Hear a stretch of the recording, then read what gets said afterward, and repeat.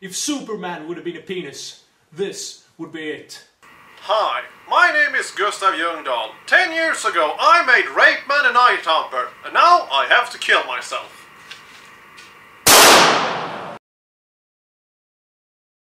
No, seriously though, I made this movie, it is absolutely terrible, you should absolutely not watch it at all, and I know it's tempting, but you have some redeeming factors. It has some puns. No, that's what I call deep throat. Jason! Some gore. It is about a policeman who is a superhero that fight crimes with his super penis. It also has girls and gore and giant kaiju monsters.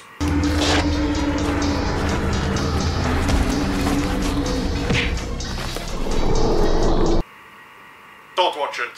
So find this cocky guy.